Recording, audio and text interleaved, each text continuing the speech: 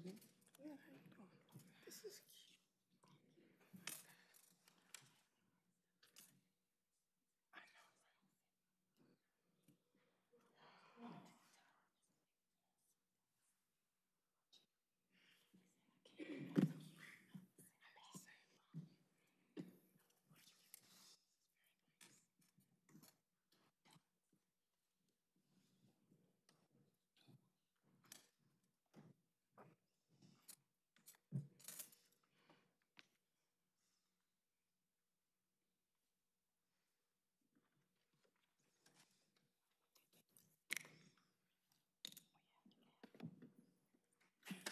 Let's give our escorts a round of applause. Thank you. Good evening. Good evening. It is my pleasure and honor to welcome you and our viewing audience to the 17th Annual Women's Forum in recognition of Women's History Month. I'm Beverly Thompson, Public Affairs Director for the City of Durham. Our theme this year is Visionary Women, Champions of Peace and Nonviolence. We couldn't have selected a better panel of women to talk about this timely and powerful subject tonight. But before we get to the panel discussion, I'd like to introduce Cheryl McDonald. Cheryl is with the city's Neighborhood Improvement Services Department. Good evening. My name is Cheryl McDonald, Executive Assistant to NIS Director Constance Stansel. It is my honor to bring you greetings on her behalf and to welcome you to tonight's event. Ms. Stansel sends her apologies for being unable to attend due to a previously scheduled out-of-town function. She would like to thank the panelists and moderator for sharing their words of wisdom and inspiration. They are truly visionary women and champions of peace and nonviolence. As Sojourner Truth stated, if the first woman God ever made was strong enough to turn the world upside down all alone, these women together ought to be able to turn it back and get it right side up again. During National Women's History Month and every day throughout the year, we must come to realize that all of us together can do wonderful, miraculous, world-shaping things. Not only are we champions of peace and nonviolence, we are nurturers of life, the consciousness of truth, the inspiration for perseverance, and just flat out bad to the bone. On behalf of Neighborhood Improvement Services and Director Stansel, thank you so much for coming. Next, it is my pleasure to introduce Durham City Council member Vernetta Alston, who will bring us greetings from Durham City Council and talk about our purpose here tonight. Thank you.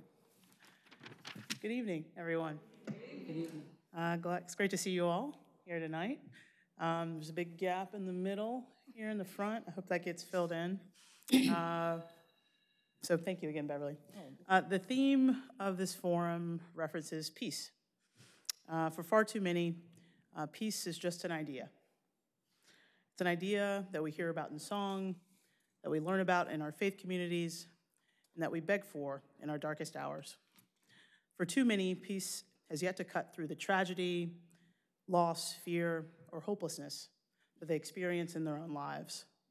And for many, the desire for peace that I think we all feel in our hearts is often overcome by turmoil and the lack of opportunity that we see around us every single day. Here in Durham, led by the women you'll hear from tonight, we're working to make peace a reality for everyone. In Durham, we are eliminating barriers to reentry for thousands of justice-involved residents, many of them women and mothers. We are investing in economic initiatives for historically disenfranchised communities, and we are fighting for the kind of inclusion that this event celebrates. These champions are moving mountains in this community on your behalf, and they're doing so using their unique and diverse voices as Black women. In doing so, they are also charting a path towards real progress and lasting change. So to all of the panelists, I just want to say thank you for everything that you're doing for Durham.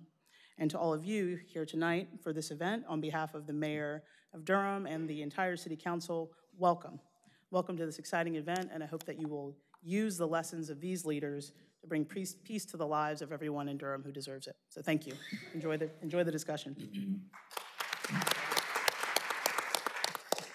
Thank you, Cheryl, and thank you, Councilmember Alston. Now it's time to have a conversation with our panelists. As we mentioned earlier, our theme tonight is Visionary Women, Champions of Peace and Nonviolence.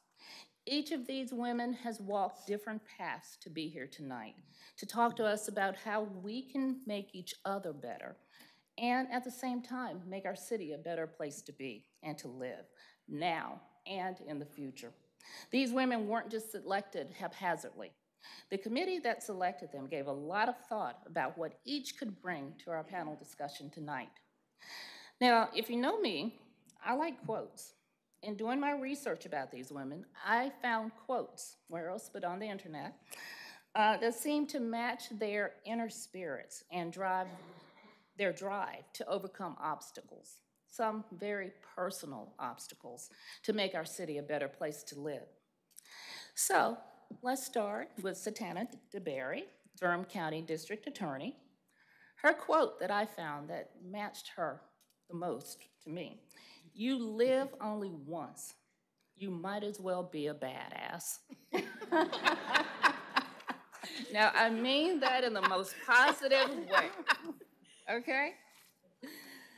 I hope she's not offended. I was afraid of what my quote was going to be.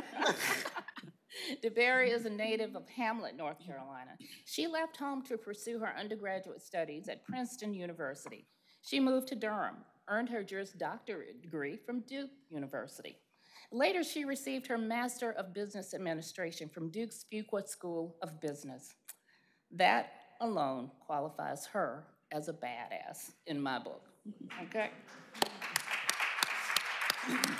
D.A. DeBerry, tell us a little bit about yourself, your other accomplishments, and how you set your sights on becoming the DA of Durham. Sure. Well, one, thank you for having me. This is like a really great honor. And when I was invited to be on this panel, I was like, well, I don't know what I'll be doing next year. And they're like, be here anyway. I think for a really big challenge in my life, other than being the district attorney of Durham, is that I am the mother of 3 teenage girls. And to parent children in this day and age, especially to parent Black children, I think is both rewarding and challenging. And we live in a time where, we have probably always lived in a time where it's been challenging to be a Black woman, right? But we live now in a time where it is every day visibly people in your face making it challenging for you. And part of what I do, the reason I do what I do is so that really no other little Black girl has to fight the obstacles that I've had to fight. When they see me, they see the opportunity for themselves and who they get to be. When they see these women up here on the panel, people like Council Member Alston, they see the wide range of things you can do as a Black woman. I see so many of you out there who do so many different things. I see educators and real estate agents and folks who are entrepreneurs and running their own business. And for me, that's really what I do, why I do what I do. Okay, all right, thank you. So next, it's my pleasure to introduce to you Grace Marsh. She was recently named the Director of Community Engagement for Durham County Sheriff's Office. Her quote, she's sitting on the edge of her seat, "I just love bossy women. I could be around them all day." To me, bossy is not a pejorative term. It means somebody's passionate and engaged and ambitious and doesn't mind leading. As a trained facilitator and mediator with 20 years of experience helping others resolve conflict, Grace is a true leader. After years of providing conflict resolution training and mediation in a variety of venues, including Durham Public Schools, Durham County, Duke University, and AmeriCorps, she took the helm as executive director of the Elna B. Spalding Conflict Resolution Center. It's formerly known as Women in Action for the Prevention of Violence and its causes. There, she successfully garnered political support and state funding to establish a community mediation center to offer alternative dispute resolution processes to Durham community. Grace, you've helped to develop some impactful programs to help people work together to solve conflicts. Tell us about your journey and what brought you to the sheriff's office. Well, I was thinking about what I wanted to say, and I have to first mention Mike Went, and some of you may know Mike Went. Back in 1994, he had the Dispute Settlement Center, and I saw a PSA announcement in the paper that they were training volunteer mediators. And I signed up and I took the course, and about 5 years later, Mike hired me as his assistant. And I was so blessed to sit under him because he was the guru of mediation. Mm-hmm. And I learned so much from him. And a few years later, we lost the Dispute Settlement Center because it merged with an agency in Raleigh that had promised that it would help find money and help sustain the organization. The Wake County Dispute Settlement Center also merged with this organization. And within 2 years, they were all unhappy, and the Durham staff left, and Wake left and took Durham's money, and their presence in Durham was 2 days a week in district court. So long story short, I went through a couple of jobs. I actually went to work in HR at UNC when I left the Dispute Settlement Center, and it was while I was away that this happened to the Dispute Settlement Center. And a few years later, I found myself unemployed, and Women in Action was looking for a director. And they told me that the board had met the summer before they hired me, and they decided that we need to remake this organization because it's old and we're not relevant anymore. And, you know, giving out emergency assistance is really not what we had planned to be doing. And so I immediately thought of reestablishing a mediation center here. And so they hired me and said, here, you know. And so it was a journey, and I didn't do it by myself. I was able to garner several people, Mark Trustin and Nona Skamanage and Eileen McAvoy, and our Durham delegation. I went to them and said, we need some money. And they actually got us around $100,000 to reestablish the center. So, you know, the next thing was I was told, you need a juvenile program. And so each time I needed something, there was someone there to help. Arnold Dennis said to me, Campbell College has a great program, let's go look at it. And we went and looked at their juvenile program, and you know, we applied for the same funding that they had, and we established our program for to address the disproportionate minority contact our children were having with the court system. And so they were diverted to our program, and they learned conflict management, and sometimes we mediated between them. So as the years went on, we kept establishing programs, and I just want to give a shout out to Representative Morey, who's not here, who played a big part in us establishing a People's Court in Durham. And People's Court, many people don't know about it, but it is a court that operates every other Friday. And the mediators from the Conflict Resolution Center actually are there to mediate any cases that get referred to them. And if and the cases are citizen-generated warrants, not police-generated warrants. And so if the parties successfully mediate their case, it is dismissed. So that's a service that we don't talk enough about it, Ms. DA. but it really is helping people to stay out of the court system, to have a record. They still have to have it expunged, even though they didn't get a conviction. It still says that you were charged with something. We did all of that with mediators. And the way I ended up where I am now is Sheriff Burkhead called me when he was running, because I had worked with him on some committees, and said, Grace, I need some help, you know, on my campaign. And I was like, okay, that'll be fun, you know. So I started, helping with the campaign, and the longer I was with him and heard his vision for someone to help to keep the community engaged with our law enforcement, to hear from the community on a regular basis, not just during the campaigns, I thought that, it would be good. And I also had hope that I would be the citizen's voice among law enforcement. And so sometimes I'm told, shut up, or we don't want to do that. And I argue the point, and we end up understanding each other. So I think I'm where I need to be at this point in time. I'm happy that I'm there. I appreciate all the help that I got from people who helped get the mediation center established. It is run now by Raquel Dominguez, who has 22 years of experience as a mediator, and it's in capable hands. So I also want to just give another shout out that if you have a conflict, whether it's a family issue, whether it's divorce, whether it's roommate issues, the Conflict Resolution Center is a nonprofit, and you can get help there, and they use a sliding scale. So keep that in mind. Thank you. Okay, thank you. Next, we have T. Diane Jones. As chapter leader of the Durham Parents of Murdered Children, Diane has a title that I'm sure she never wished on her worst enemy. I recently had the pleasure of interviewing her for City Life, which is now airing on Durham Television Network. So I am thrilled, just thrilled that she's here to tell her story. Her quote, "Life will test you, but remember this.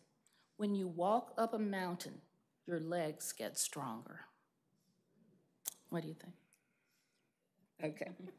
Her mountain, as she will tell you, often seemed like Mount Everest, but she made it to the top following the murder of her son. Her story, her painful battle to live again, to help others living through the same situation, is a story that only she can tell. Diane. Hello, everyone, and I would like to say thank you all for your presence here tonight. And I would like to say thank you to some of my members for coming out and supporting. And another thank you to all of you who helped persuade me to be a part of this panel. And I would like to say I am very honored to be sitting amongst such amazing women. Thank you all for invited me to be with you.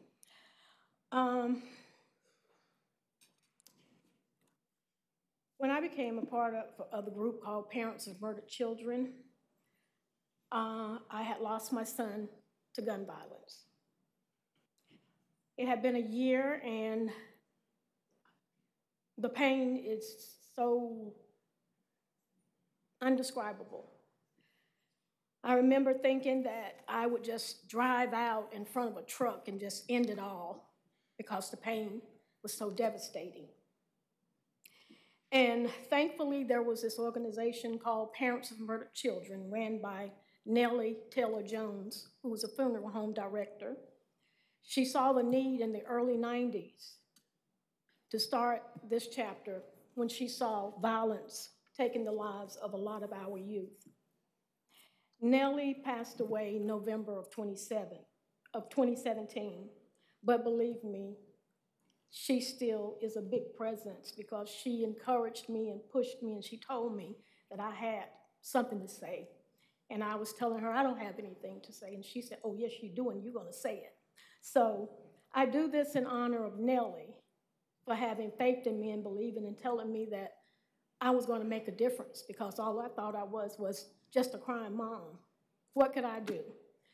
But being a part of the group, learning about how to deal with my grief, helped me to understand that I wasn't going crazy. Being a part of the group got me answers to questions that I wasn't getting answered. My son's case has never been solved, and it bothers me some, but I've learned that there's a process, and the police can't make a case if the people don't talk. My son was killed in a rooming house with 50 people there, and nobody will talk. And that bothers me because here it is 20 years later, and we have a remembrance booklet with 866 names in it of murder victims right here in Durham, North Carolina. And people are still not talking. So I'm here tonight, not for me, but for all the victims of violence, for all the families that attend our support group. And I'm here to ask that everyone understand that this is not just our problem, the victims' families. This is everybody's problem. And I do believe if we all pull together and stand together, that we can make a difference, that we can come up with ideas to combat the violence, to get our youth on the right track. One of the things that happened when my son died was I looked around, my eyes became open, and I saw that about 20 of his friends had already been killed. And until it knocks on your door, you don't understand.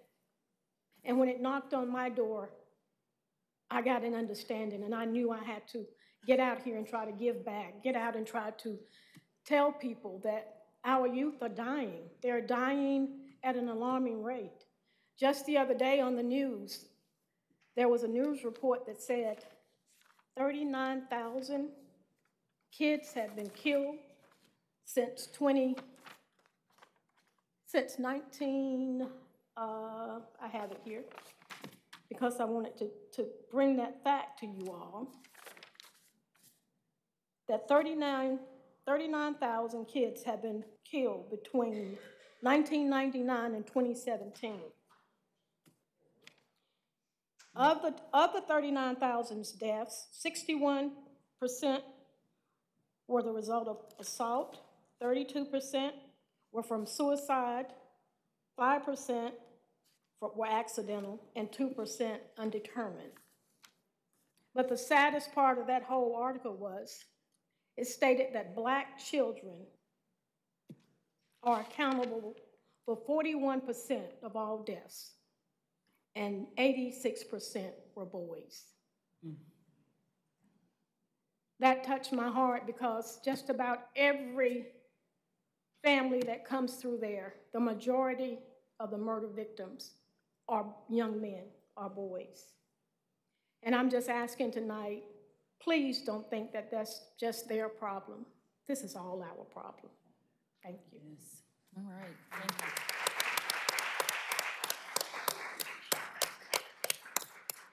So thanks to all of you for telling us about your inspirational journeys to where you are now.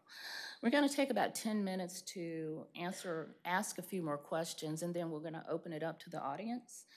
And I'd like to start with you, Satana. Why is it important, do you think, to hear from women about how to be a champion of peace and nonviolence? Do you think that women can relate in a way that men can't? Yeah. So I want to first say thank you to Ms. Jones, because that was really powerful. Thank you. And I have made it a habit since I've been in office to talk to the families of homicide victims before we resolve the cases, whether they be by trial or by plea. And the first thing is that there's no justice in any of these cases, because justice would be your son coming back home. But the really scary thing is that every mother that I've talked to is a mother who looks like me. Every mother. And so I say that to say,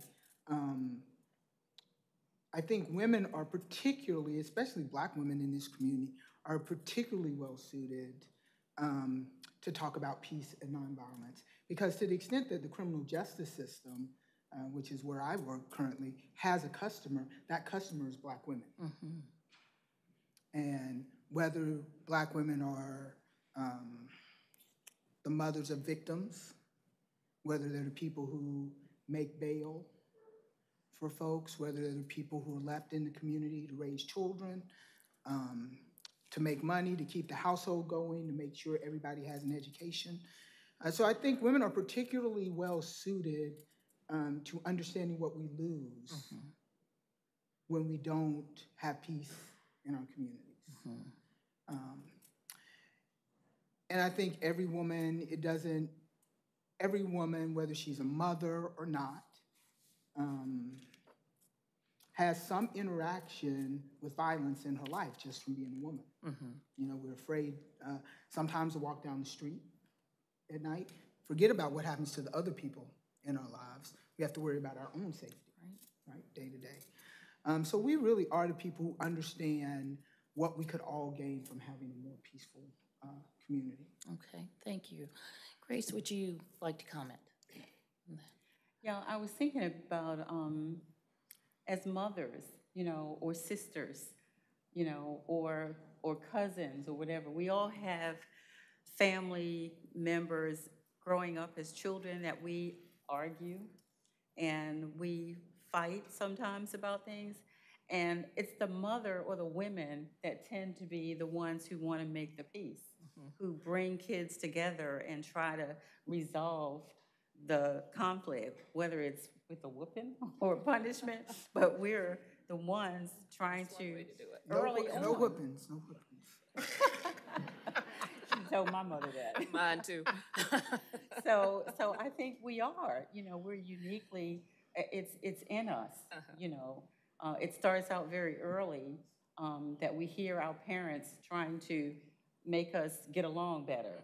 And so we get that from our parents, whereas boys are expected, it's almost like you expect them to fight sometime. Let them rough it up a little bit and you ignore it. But we, as girls, you know, our parents don't want us to get hurt, you know. And I know I don't know how your family was, but my mother told my father, don't you spank her. Your hands are too heavy to spank her, right? So we're used to being peacemakers early on. Okay. All right, Diane. And again, going back to what I do with my mothers and my group, women, moms, and I tell the men that come to our meeting, you guys are wonderful, but ain't nothing like a mom. There ain't nothing like a mom. We've had mothers who've grieved themselves to death over the loss of their child. And moms, like myself, will be fighting to the day I die for justice for my child. Men have a way of wanting to make it get better quick or whatever, and if they can't fix it, they get mad and they just go on and whatever. But women, we sit around, we talk about it, we cry about it, and we try to come up with solutions. And the moms that are in my chapter, they are some amazing, amazing women. Even though that they're hurting, they still have compassion and caring and wanting to do something to help stop the violence. So women are just amazing. Guys, you're wonderful too. How many women are in your chapter? We have a mailing list of about 200, but actively coming with murder, you never know who's going to show up. Some months we may have 15 people in the room, and then some months it may only be 3 or 4. But we're always there the second Tuesday of each month at the Emily K Center from 6 to 8. So we're there whether there's 1 person or 20 people. But with murder and the grief, it takes a while for families to really say, I'm going to reach out for help. And for the ones that do come earlier, they are troopers because it took me a year before I sought help also. So all 3 of you come from very unique positions of being peace and nonviolence champions, survivor, law enforcement mediator, and district attorney. Is there another voice that you think is missing from this conversation?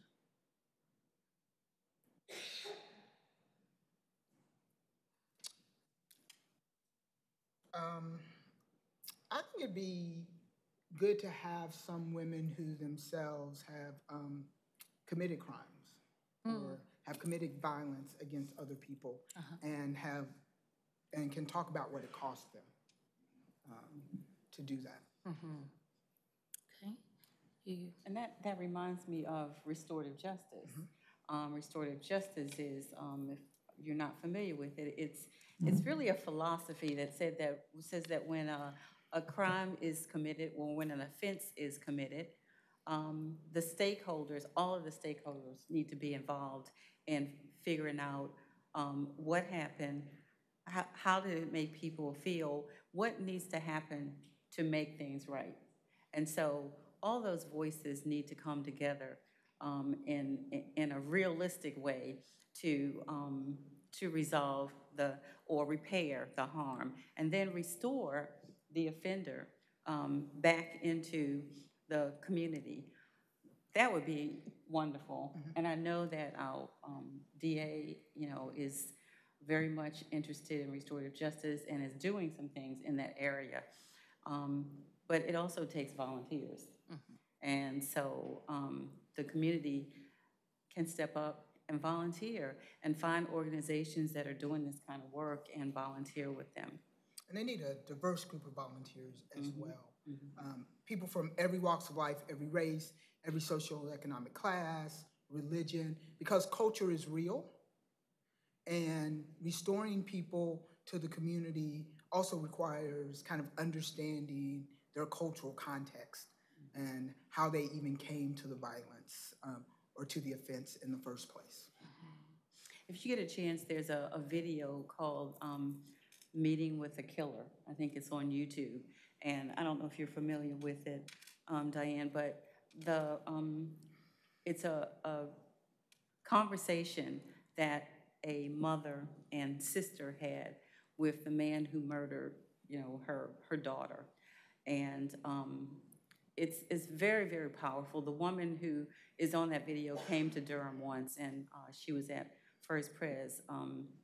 Marcia, you're out there somewhere. You may remember that meeting that we had. I thought I saw Marcia here. Owen. So if you get a chance, look at that video. And it was this conversation about why did you do this, and where are you now? Just asking questions that, like, I'm sure you had lots of questions that you would love to ask of this person, right? And having that opportunity can help bring a little closure to understand why. And I think if we can get to the point where we're using these processes to help heal as well as to help restore, because eventually a lot of these people who commit crimes are going to come back into our community. So how can they need to heal too. And they need to hear how the victims are doing and figure out how they can at least do some, in a small way, because they can't repair that harm. I know that can't help it. I have a son.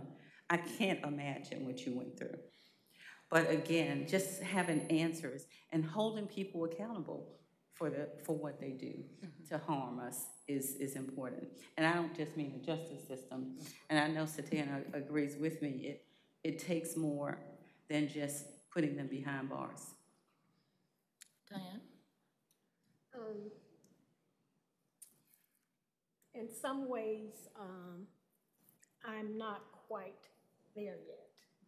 And I know a lot of the families that's been affected by violence are not quite there yet. We talk about it at our meetings. We talk about our anger. We talk about our hurt. And we always say that we don't wish this on our worst enemy.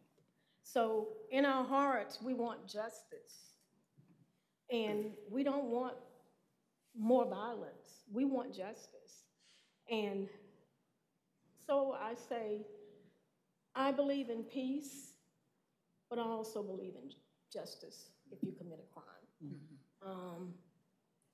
I think that we should have more young people involved in panels like this. They are out there. They know what's going on. They know what's triggering the violence. We need to hear from the young people. Every time I go to a vigil or a meeting or whatever, it's all older people. We have no clue to what's causing all the violence. We need to figure out ways that we can reach our young adults and get them involved in having discussions and talk about what's going on. And women, our young ladies, we need programs for them because they are being affected too. Their kids' fathers are dying in the streets and they need help. And women may not realize that they are the key to helping make that man a better man. So getting something together to get young women involved, I think is very important. So how do you do that? I mean, how do you open that door to young people and other people who need to be at the table? I mean, who takes the lead in that? I think Durham is rich in resources, very rich in resources. You know, we have a Parks and Recreation Department that has, you know, different opportunities to bring kids together. We have, you know, our schools. Durham County has just recently, I think the city's in collaboration with them to address these adverse childhood incidents that cause some of the PTSD or the kids to, it's toxic stress. It's stress that's related to the environments that they live in. And I think that we have to do a better job at getting, providing mental health, one, for our children. And two, we have to provide outlets for them to get rid of some of their energy, to learn new things, to understand that what a future means. Because I think a lot of our kids, you know, live in an environment where they don't see anything outside of their environment. I've met kids who said they haven't been outside of Durham, who are 14 years old. And Chapel Hill is what, 10 miles away? So we have to do a better job of serving our kids with mental health, with exposing them to different things. And I want to give a shout out to Thomas Mentoring Leadership Academy, whose boys were here and escorted us, because that's a program that's doing a wonderful job with young boys and helping them in so many ways. But we need a program for girls like that, you know, and I don't, then it takes money too to run these programs.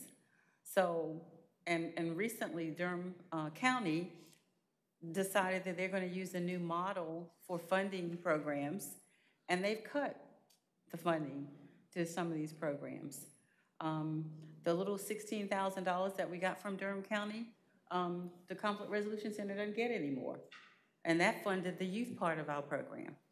So Teen Court, which is a great program, you know, Teen Court doesn't know what's going to happen after June 30th because Durham County decided that they were going to do something different, similar to what United Way did several years ago.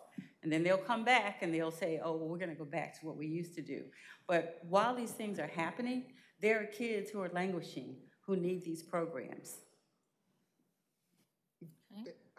There are community-based organizations here in Durham with young people doing work around nonviolence. There's a Transformative Justice League. I saw Ashley in here earlier.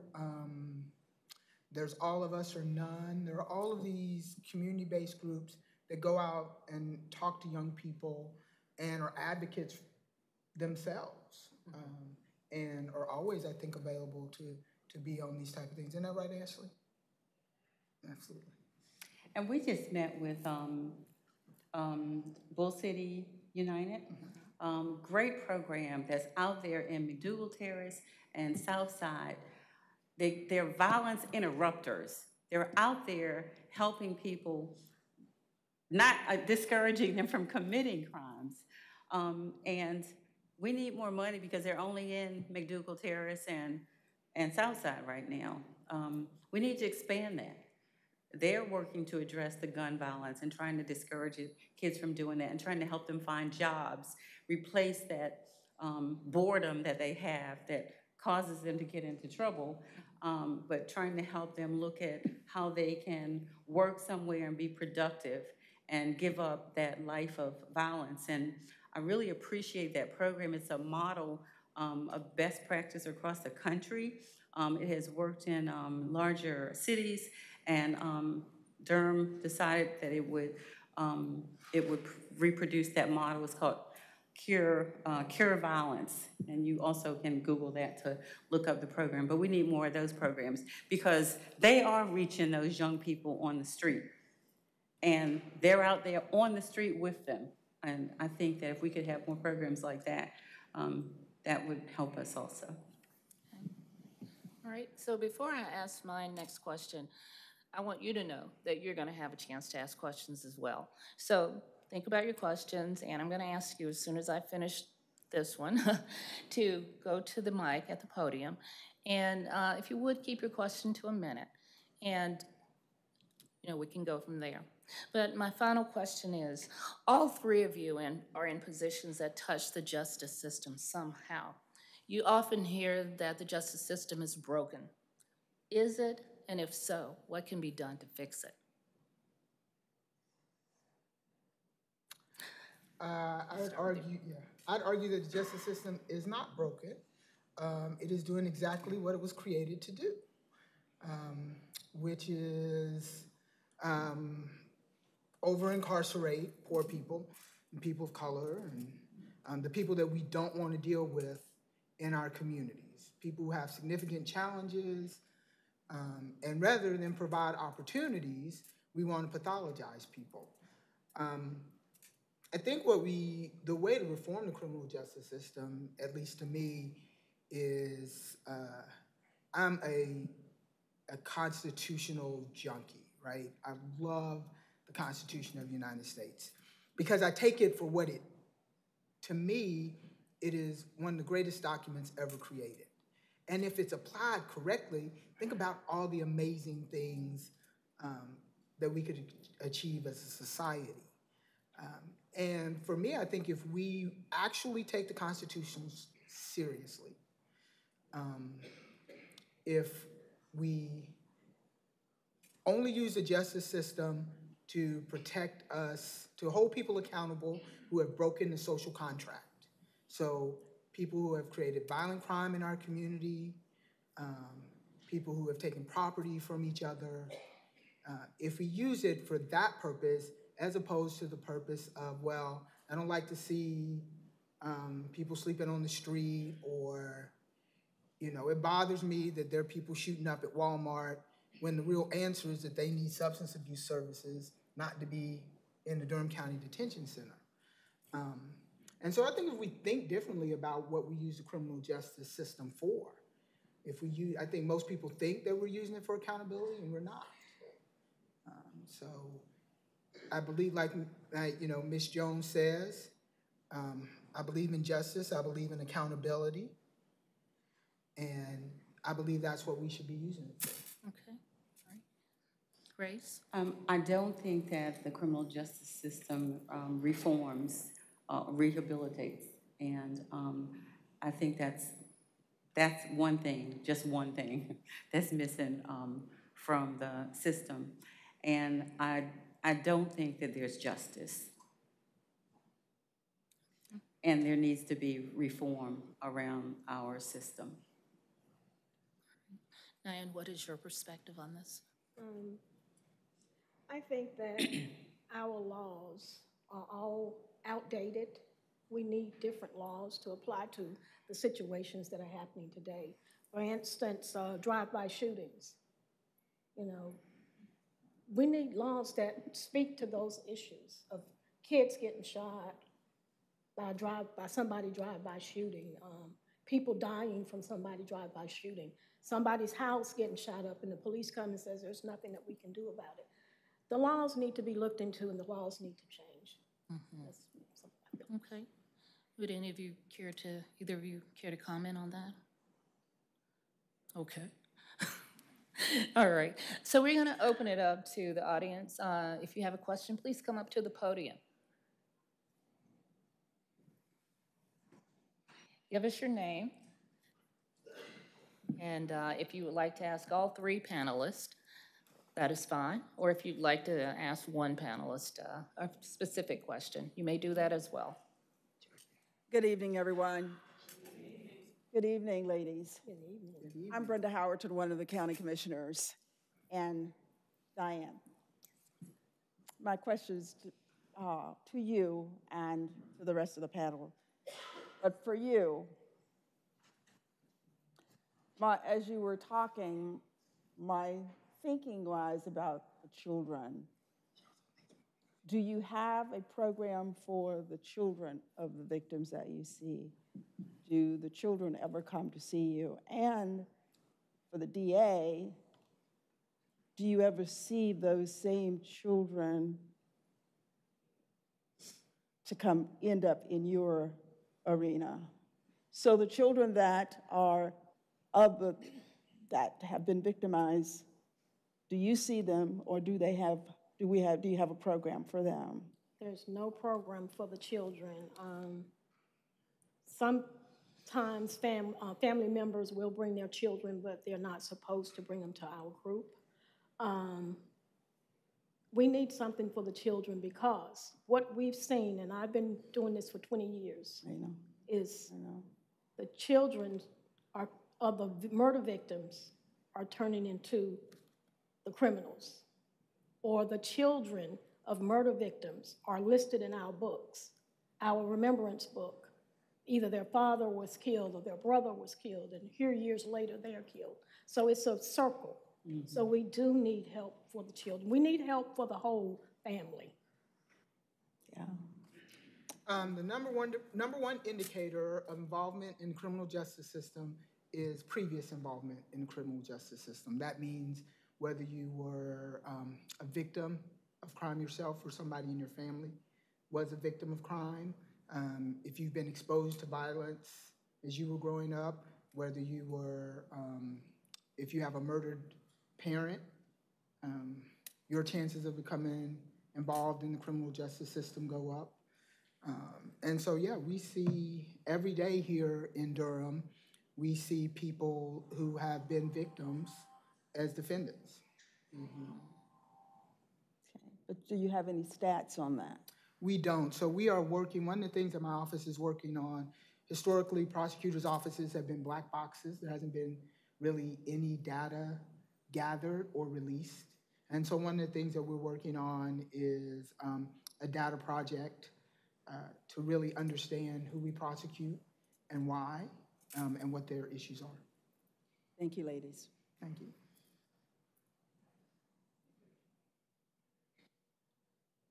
Thank you. Please give us your name. Good afternoon, everyone. I'm Marcella Strellock-Jones. I'm the current chair of the Mayor's Committee for Persons with Disabilities. I have a twofold question. Number one, my main concern is domestic violence against women. If you had a nonprofit that's willing to come up with money to help build a transitional housing for women and children of domestic violence, could you give me some advice on where we should start?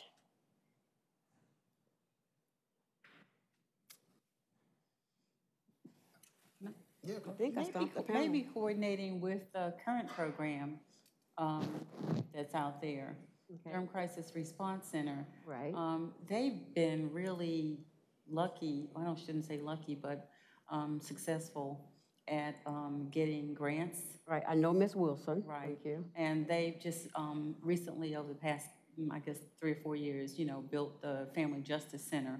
Okay. So, and also funders like collaborations. Okay, thank you. So, okay, that might be a start. My next question is, when we have men that are beating up on women, domestic violence, it seems as if it is a revolving door with the men. They're in and they're out and they're back doing the same thing. Is there anything that we can do to hold these men responsible, keep them incarcerated longer, or get them help? Or maybe do we need more mental health to help these people? I'm just curious. Well, we definitely need more mental health services. Right. The issue of domestic violence is ancient. I'm talking to the wrong mic. No. The issue of domestic violence is ancient. We haven't solved it yet. You know, I see the effects of that every day. We really only have 2 types of homicide in Durham County, gun violence and domestic violence. Every one of our victims was somebody who was shot in some kind of violent interaction or somebody who had been a long-term victim of domestic violence. And so we know where this ends. Okay. And like Ms. Marsh says, we have a multidisciplinary team that's working with the Durham Crisis Response Center to identify these cases for law enforcement to be able to go through a checklist and see who's in danger, who's in the most danger. It is a very hard issue. Okay. Because we have help out there for some of the females and for the children. Mm-hmm. Maybe the men need help also. I agree. Okay. Thank you. All right, thank you.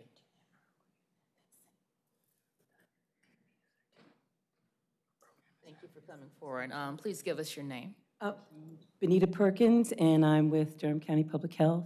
Okay. And also working with Durham County Libraries in getting wellness into the library's wellness content. And in that journey, I've become more aware of the term of PTSD in the community. And so I've been trying to get a better understanding of, is that something that's being dealt with in a systemic way? Because I think we so underestimate, you know, we say what happens to veterans in a war, and we know the violence they see, but I'm trying to understand, I think we really underestimate just the total picture of what people are dealing with that end up in the system or end up kids, you know, not having the basics they need or whatever. Is that something that's part, are we thinking more about maybe post-traumatic stress disorder as an issue in the Durham community? I don't know. I think we're calling it now. I think it's been named the toxic stress.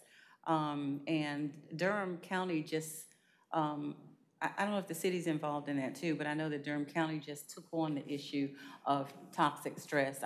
You'll hear it called ACEs, Adverse Childhood Experiences, but I like the toxic stress because it basically talks about, it's a PTSD. I mean, if you live in a community where they're shooting all night long, and you wake up in the middle of the night and mom says, get on the floor or get in the bathtub, and then you go to school the next day and you're half asleep and the teacher yells at you, and you react in a certain way, and then you get sent to the office. I mean, it is a serious condition that we've ignored for a long time, and it escalates when it's not addressed to people committing crimes, such as murder. So I understand that there's a committee that's been started. We didn't hear about it till late today, and Sheriff I know went, and he's assigned me to come to that along with about 4 others from the Sheriff's Department. So there is an effort, and if you want to get involved in that, I would say see Commissioner Howardson, who's sitting here, because I missed the meeting today, so I can't exactly tell you how to get involved. Okay. Next question. Thank you. Good afternoon. My name is Denise Ray, and I'm a member of the Parents of Murdered Children organization. And my question is for Ms. DeBerry. As the new district attorney of the city of Durham, how do you plan to do something different with the victims of homicide, such as keeping the families intact with the cases and not letting the cases sit like 4 or 5 years before they're brought to trial? That is an excellent question. I inherited 95 open homicide cases. The first thing I did was I hired experienced homicide prosecutors. We've reviewed every case. Our plan is we have talked, I think, to maybe all of the families in the oldest cases. We inherited some cases from 2013. And I recognize that we were talking about toxic stress and vicarious trauma. There is nothing more traumatic than having to come back and forth to the courthouse. Yes. For families and to see bond hearings and hear the evidence over and over and over again and not feel like anything's done. Right. So we have fast-tracked those homicide cases. We have disposed of, we've had 2 first-degree murder trials already this year of two of the oldest cases. We've pled out some other older cases. We transferred some cases to the Attorney General's office so that they could get those cases to trial or to plea earlier. And so we've used several different tactics so that we make sure that we address the oldest homicide cases first. And from those homicides that have happened, unfortunately, we've had several since I took office on January 1st, that for those that happened during the time that I've been DA, that we talk with those families immediately and move those cases forward more quickly. What about the cases in 2018? Because I have yet to talk to anyone other than the detective. All right, will you leave me Yes, ma'am. your name and the name of your child? Okay. And we will talk to you. I'll make sure somebody talks to you. If it's not me, it'll be somebody. Okay. All right, thank you. All right, thank you so much. This is my escort, y'all. My name is William Green, and I have a question for Ms. Satana and Ms. Marsh. I'm a high school student at Northern High School, and I have a question about SROs, as in why do a lot of my classmates and or friends I see a lot of times get arrested for simple things as maybe self-defense, or like they will report an incident, as in like maybe another student put his hands on another student, but like nobody was around to see it, so they report it, but like nothing happens. But like when it happens out in the open and there's, for example, a fight, but the person that finishes it, or like the person that was defending themselves, they will often get charged with assault and might even go to jail. And I'm wondering, like, why is the person that is defending themselves, or like, why does a student so young in high school even need to go to jail for something as small as this? Thank you so much for asking that question. I'd like to address that. Having worked at a nonprofit and taught conflict management and whatever, First Sergeant can tell you that I do have some knowledge of SROs and have been really concerned with some of the things that SROs have done, and which is another reason I wanted to go work with the sheriff. And I have actually talked to the captain who is over SROs about some of these incidents, and have talked to her about training for the SROs. But more importantly, Sheriff Burkhead said that he was going to reimagine the SRO's position. So I think that process is going to take place in the next 3 months, so that when the new school year starts, it will have changed. We are planning to come, when I say we, the sheriff's office will be there, including the sheriff, at the panel forum. You guys are having a forum. Are you part of that? They're having a forum. Durham Public School students are having a forum at W.G. Pearson, the old W.G. Pearson Middle School, April 6th. And so we will be there, and Captain Lane will be there, who's over the SROs, and the students are going to be holding folks accountable and asking questions. They'll be kicking butt and taking names that day, because I'm sure the students are going to speak up. So if you don't know about that, I can send it to First Sergeant to make sure that he can get you guys out. But I think he knows about it. Okay? But I'm on your side. I agree that we should handle students in not the same way that we handle a thug on the street. And I had gone to Mike Andrews last year, the former sheriff, and said to him that our children do not need to be thrown on the ground and handcuffed like thugs on the street. That there are ways that you can handle people who are mentally challenged, those classrooms where those kids really don't, throw chairs and tables and stuff. The people who work with them don't slam them on the ground and put handcuffs on them.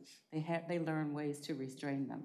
And what I want to see with our SRO officers is that they learn how to restrain kids when they are, sort of have lost control without throwing handcuffs on them and treating them that way. So I hear you, okay?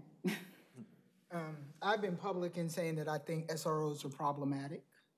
I think, the community should think about why Durham Police Department pulled itself out of having SROs in the schools. I think I've been very public about my reluctance to accept referrals in school-based incidents.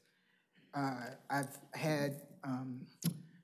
met at this month's principal meeting with all of the DPS principals and talked with them about my concerns about SROs and gave them the opportunity to talk to me about their concerns. I often hear, well, how are we going to deal with violence in our schools if we don't have SROs? But I will tell you that that is not the type of case that we get referred from the schools. We don't get violent incidents. We don't get sexual assaults and gun violence referred to us from schools. What we get referred to us are the things that this young man is talking about. Fights, really kind of petty things that we feel are better resolved within the school. And so I hear you. And we are working together on how we deal with that. My juvenile prosecutors spend some extra time with any case that is a school-based incident to make sure that it's been investigated, to make sure that we have it right. Thank you so much for asking that question. We're going to take 2 more questions before we wrap it up. Thank you, and please speak into the mic so that we can hear you. We're recording this for air as well. Testing, I know it's testing. a little awkward. How are you? I'm Shirley Williams, and you talked about 2 issues that I'm very passionate about, and one is domestic violence, and the other one is ACEs, Adverse Childhood Experiences, and actually I wrote a book on my painful memories from my traumatic childhood, and it was through writing that book that I learned about ACEs. So I'm so glad to hear that Durham is taking the initiatives. And hopefully it's not something that's just done on a community level, but something that's taken into the schools as well. Because there's a lot of programs on resilience that's been quite effective, and they have a lot of case studies to justify that as well. And in regards to the domestic violence thing, is there any type of initiative to educate women and young ladies especially about domestic violence? Because statistics are showing that young people between the ages of 16 and 24 are high risk for domestic violence as well. So is there anything that's being done at the school level as well to educate the young ladies and women about domestic violence? Well, I'm working right now with our DV officers, our domestic violence officers, for us to set up a schedule of going out to the schools to talk to kids, to give a overview of what to look for and what is domestic violence, because some kids, believe it or not, don't quite know what it is. Also, the colleges, we're talking about going to the colleges. This is going to be part of the community engagement, is informing the community about issues that affect them. So yes, we will be doing that, and we'll be doing it in conjunction with the Domestic Violence Durham Crisis Response Center. Okay, thank you for that. Great, thank you. Is there another question? Ms. McDonald. Yes, my name is Cheryl McDonald, and this question is for DA DeBerry. DA DeBerry, we see on TV all the time about prosecutors and the power that they have, and I know I heard you say that you inherited 95 cases. So what is your goal, as I know you're coming into this position as new, is your goal to solve these cases by you know, offering plea bargains? Like, how does that work? I know it's a big question to ask, but like, how do you operate with solving cases, or how do you determine when to make a deal or when to offer a deal? How does that work?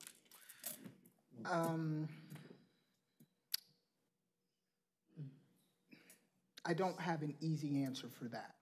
In addition to the 95 homicide cases that we inherited, we also inherited thousands of other felonies. Every day we have hundreds of misdemeanors on the court calendar. One of the things that we're trying to do in the office now is evaluate cases earlier. So we talked some about homicides. We now do pre-charge conferencing with law enforcement on homicides so that we have enough information before they even charge. That helps move the cases forward more quickly because we're not doing investigation after somebody's been arrested, that the majority of the investigation is taking place beforehand, and we can evaluate a case and know how to charge a case. Some of it's about charging appropriately. If cases are charged appropriately, they move more quickly. We do plea bargains. We, yesterday, not yesterday, was it yesterday? Or day before yesterday, we had a defendant who pled to second-degree murder in a vehicular homicide in a car chase where he killed a detention officer from the sheriff's department. And so in pleas, we talk to the victims, we talk to victims' families where there is no living victim, and we try to come up with how can we hold somebody accountable for this. Again, like I said, I don't like to say that we're trying to do justice because justice is a very lofty goal and we don't often reach it. But what we do try to do is reach accountability, and for some people that means going to trial. For other people that means accepting responsibility for what they've done and entering into a plea. But there are a lot of moving parts into going in to decide who gets a plea and who doesn't. Thank you. Okay, well, we're going to wrap it up now, and in doing that, I'm going to ask you each one final question. And feel free to bring any other information you'd like to share into that question and answering that question. What can we do, and if you take a minute or so to answer this, what can we do to make nonviolence a way of life in our community? And you can go in any order you want. I had something I wanted to read because when I teach conflict management, and so excuse me, I'm trying to pull it up on my phone. When I teach conflict management and we talk about mediation, I always say words. Words are what creates the conflict. So I brought this little thing on words that I would like to read. It says, words are singularly the most powerful force available to humanity. We can choose to use this force constructively with words of encouragement or destructively using words of despair. Words have energy and power with the ability to help, to heal, to hinder, to hurt, to harm, to humiliate, and to humble. So I say, we can start today by watching our words. Right, thank you.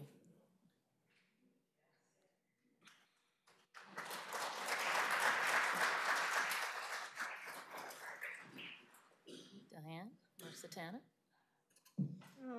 For me, I just believe that we don't have enough love anymore. And it may sound crazy, but I think we've lost touch with what's important to keeping the family together. And I think we really need to go back to having the family reunions and bringing families together. You know, we find out that sometimes when we go to court with people that they realize that the person that killed their loved one is their cousin. So this is a simple thing, but I think it really needs to start happening more. We need to start coming back together, doing some of the old school stuff, and showing our children that we love them and introducing them to their other family members. I think it's a simple thing, but I think it would make a big difference. All right, thank you.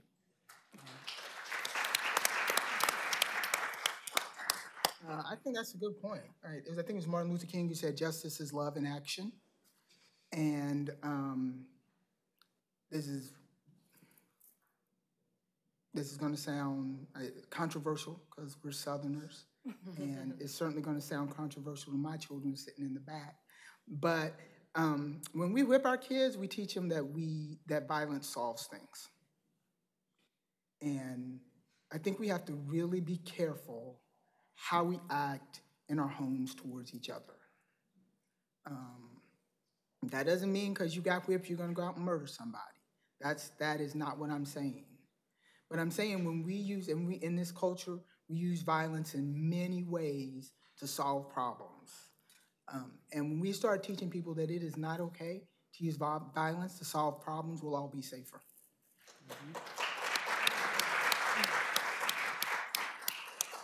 Thank you all for joining us tonight. And I'd like to thank the people watching from home as well on Durham Television Network. It's so important that we celebrate women like this who make so much of a difference in our community every day. Let's give them a round of applause again.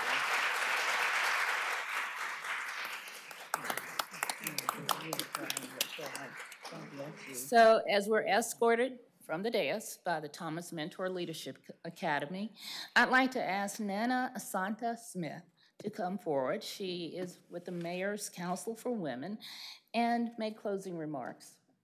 All right, thank you. Thank you, Ms. Thompson. Good evening, everyone. As Ms. Thompson mentioned, my name is Nana Asante Smith, and I proudly serve as a member of the Durham Mayor's Council for Women. We are a group of women who were selected by our city council to serve Durham in the capacity of representation, advocacy, and other issues that are in dire need of being addressed here in Durham. This is a wonderful event that brings to light one of many issues that women in Durham and around the world face every day. And while this is an important conversation, I hope that as we all make our way out of this City Hall, we continue to remember the importance of having and continuing these conversations, and that we continue to remember the sacrifices that women make, especially women of color, as we work to be visionaries and promote peace and nonviolence in our communities. So we thank you all sincerely for participating in this discussion, and we hope this is just the beginning of many efforts to come on behalf of the women in Durham and beyond. Thank you.